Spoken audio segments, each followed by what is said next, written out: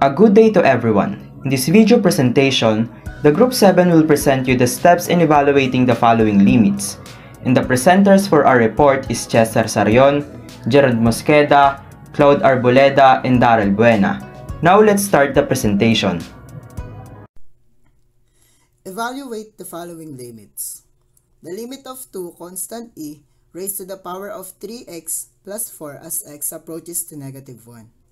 Since we have the value of x, which is negative 1, our value of f of x is negative 1.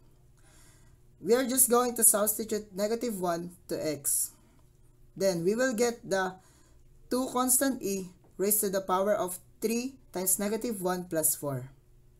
Simplify the exponent, which is equal to 2 constant e raised to negative 3 plus 4. Negative 3 plus 4 will be equal to 1. Then simplify the term 2 constant e raised to 1. It will, if you use your powerful calculator, it will be equal to 5.436563657. Therefore, the limit of 2 constant e raised to 3x plus 4 as x approaches to negative 1 is 5.436563657. Evaluate the following limits. The limit of natural logarithm of x plus 7 as x approaches to negative 6. The limit of natural logarithm of x plus 7 is equals f of negative 6. F of negative 6 is equals natural logarithm of negative 6 plus 7. Since we have the value of x, our f of x is negative 6. Substitute the negative 6 to the x, then we will get natural logarithm negative 6 plus 7. And simplify the negative 6 plus 7 and we will get 1 is equals to f of negative 6 equals natural logarithm of 1. The remaining is natural logarithm of 1 and the answer is 0. Therefore, the limit of natural logarithm x plus 7 as x approaches to negative 6 is 0. The limit of logarithm 4x plus 1 with the base of 3 as x approaches to 2. F of 2 is equals logarithm 4 and 2 plus 1 with the base of 3. Substitute natin yung 2 to the x and we will get f of 2 is equals logarithm 4 and 2 plus 1 with the base of 3 is equals f of 2 equals logarithm 8 plus 1 with the base of 3. And f of 2 is equals logarithm of 9 with the base of 3. We will get logarithm 9 with the base of 3, which is the remaining is equals to 2, because to get the logarithm, multiply it by itself to get the value. 3 times 3 is 9, which you see use dalawang 3 para makuha yung 9.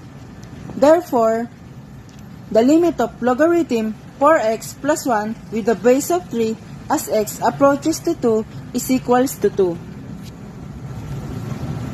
For number 4, we have the limit of sin x as x approaches to 25 pi over 6. Since we need to evaluate this problem, we can say that the sin x is equals to the function of 25 pi over 6. Now let's start for our solution.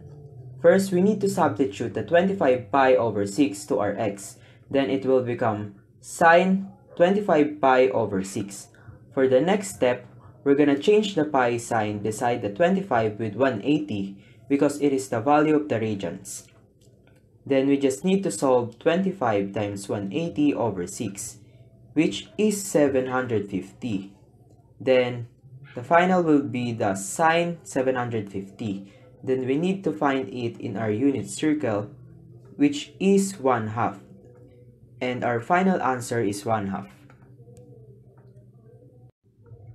For number 5, we have the limit of secant times x plus pi over 3 as x approaches to pi over 2. Since we need to evaluate this problem, it means that secant times x plus pi over 3 is equal to the function of pi over 2. Now let's start our solution. We need to substitute the pi over 2 because it is the value of our x. Then it will become pi over 2 plus pi over 3. If we solve those two, it will become pi over 6. And we have our secant here, so we need to solve it. After that, it will become 1 over negative 3 pi all over 6. And if you use your calculator, you can find the final answer, which is negative 2 square root of 3 over 3, or negative 1.1547. Problem number 6. The limit of 7 raised to 2x minus 7 minus 5 as x approaches to 3. Since we have the value of x, which is 3, our value of f of x is 3. Substitute 3 to x, then we will get 7 raised to 2 times 3 minus 5. Simplify the exponent, which is equal to 7 raised to 6 minus 7, then subtract, which is equal to 7 raised to negative 1 minus 5. Then simplify the term 0.14 minus 5. We will get the answer of negative 4.86. Therefore, the limit of 7 raised to 2x minus 7 minus 5 as x approaches to 3 is equal to negative 4.86. Let's evaluate the limit 3 times 1 half raised to the power of x plus 3 as x approaches to negative 6. Since we have the value of x, which is negative 6, the value of f of x is negative 6. First, let's substitute the negative 6 to the x. Then we will have 3 times 1 half raised to the power of negative 6 plus 3. We're done to the substitution. Now, let's simplify the exponent negative 6 plus 3, which is negative 3. Then, simplify 1 half raised to the power of negative 3. Then we will have 8. Then, multiply the remaining term, which is 3 times 8, which is equal to 24. Therefore, the limit of 3 times 1 half raised to the power of x plus 3 as x approaches to negative 6 is 24. Now let's evaluate number 8. The limit 5 logarithm x minus 4 with the base of 2 as x approaches to 32. Since we have the value of x, which is 32, our value of f of x is 32. Then substitute 32 to x. We'll get 5 logarithm 32 minus 4 with the base of 2. Then simplify logarithm 32 with the base of 2. We'll get 5. But how do we get the 5? We just need to multiply 2 to get 32. So 2 times 2 is equal to 4, times 2 is equal to 8, times 2 is equal to 16, times 2 to get the 32. So, the remaining is 5 times 5 minus 4.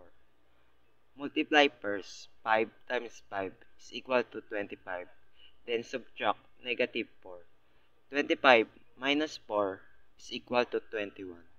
Therefore, the limit 5 logarithm x minus 4 with the base of 2 as x approaches to 32 is equal to 21.